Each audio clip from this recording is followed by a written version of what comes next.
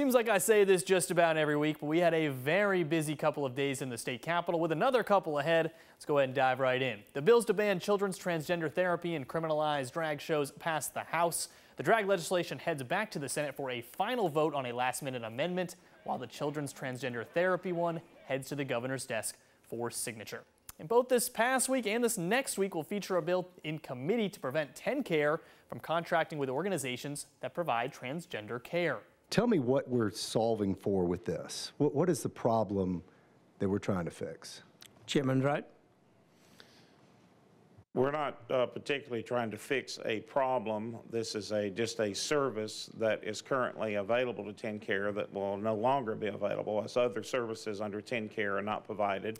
And bills affecting Metro Council or the city of Nashville see discussion soon. The bills to slash Metro Council and take its power over the local sports and airport authorities are up Tuesday and Wednesday. A whole lot more than that happened on the Hill this past week. To catch up on all of it, you can visit our website. Back to you.